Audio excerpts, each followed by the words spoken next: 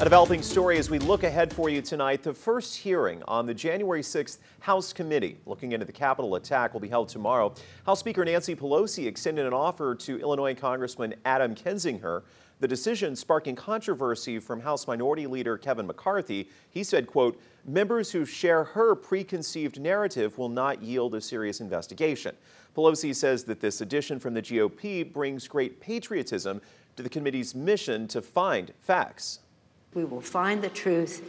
That truth will have the confidence of the American people because it will be done patriotically and not in a partisan way. Kinzinger is now the second member from the GOP on the special committee, joining Wyoming Congresswoman Liz Cheney in the investigation.